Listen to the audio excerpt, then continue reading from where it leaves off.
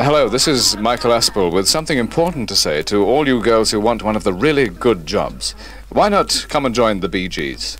Well, I'm talking about the Barclay girls. They're the ones who really know what they want out of life. And Barclays give it to them. And if you, like me, thought that banking was stuffy, I think you'll be pleasantly surprised. I've got 10 Miss World contestants, Barclay girls with me, and they come from Barclays branches throughout England and Wales. Now, girls, which of you went into banking straight from school? I did. Oh, I did. Norma Wise, did you decide to go straight into Barclays, or did you try for other banks first? I tried for Barclays alone. And how long have you been with them now? 5 years. What are you doing with them? I'm a cashier at Bond Street. What sort of customers you get in Bond Street? They must be at the posh end of the Very trade. rich people. And you like that, do you? Yes, I do. Yeah. You must deal with enormous sums of money then. Quite a bit, yes. Because this is like the medical profession. You're not allowed to divulge any secrets of your customers. Quite. Yeah. Well, who had interviews with other banks then? I did. Well, let's try Sandra Taylor. Where are you from, Sandra? Wolverhampton. And how many other banks did you have interviews with? I had interviews with 5 other banks, and I got jobs with 2. And what made you decide to accept them? What do The you salary was above the other 2 jobs that I got, and they said, you know, you get plenty of friends there, so that was it. And that's the way it's worked out, is it? Barclays, yeah.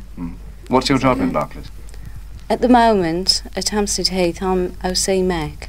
Eh? OC Mech. I'm in charge of the machine room. That sounds as if you actually make the money. I have to balance the day, which isn't very easy, really. Well, who else went to Barclays straight from school? Linda, you did. Yes, I did. And what was it like on the first day? Oh, it wasn't so terrifying as I thought it would be. I'm a shorthand typist, and I came along and worked in Economic Intelligence Department. God, that sounds like the James Bond of Barclays. It sounds very dramatic. What's it like? It's very interesting, actually. Students that are at university come along, or they send in and ask for the reports that we supply them with, dealing with the economics of the countries, population and present situation. It's not dull or boring or anything like that. Well, that's nice to know. Who else is... who's a cashier? You're Judy Phillips, and you're from North Wales. You're a cashier. And do you like it? Yes, very much so. Why? Well, I like meeting people. I prefer the work as a cashier rather than mech room work. Do you get many difficult customers? The odd one here and there, but you can usually deal with them.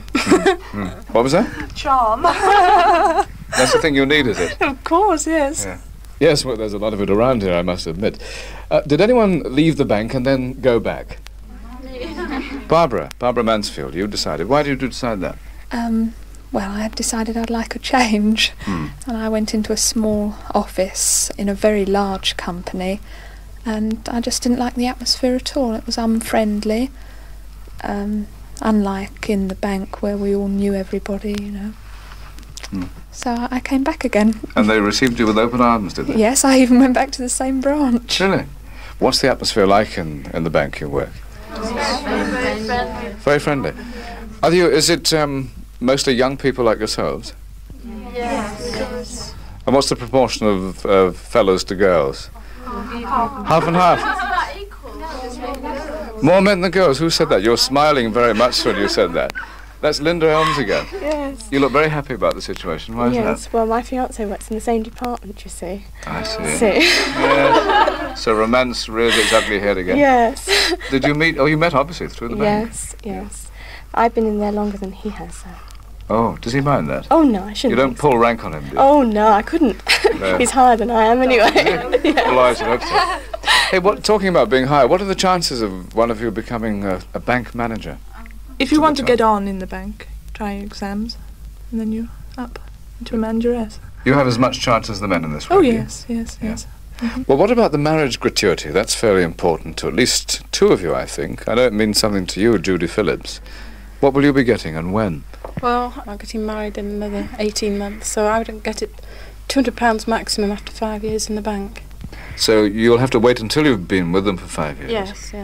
And then you get... £200 maximum each Yes. month. You're being prompted very well there by Liz Davis, who says that she's only got a boyfriend, but she knows all about the marriage gratuity, as I say. Yes. Well, who works with computers? Geraldine Ramsey in a very soft voice, and I do. What's it like? Well, it can be quite interesting. There's a machine that we use. We punch the tape with that, and we feed it through the computer, which is read in the computer centre. Mm. And it's very interesting reading the tape. Well, what sort of training do you require for that? You can go on a course for a fortnight in the trading centre. Mm-hmm. What about the social side? Who belongs to, say, the Dramatic Society or the tennis or other things? Tennis. Norma, you belong to what? I belong to the tennis club. Mm. Where do you play? Well, at home I played in South Wales. For the bank? For the bank, yes. And here in London? I don't play up here, no. Why not? Tennis season's out. Ah! That's not the kind of reply I was looking for. Right. Sandra, what do you belong to? Back at home at Wolverhampton, I belong to the badminton section. Mm.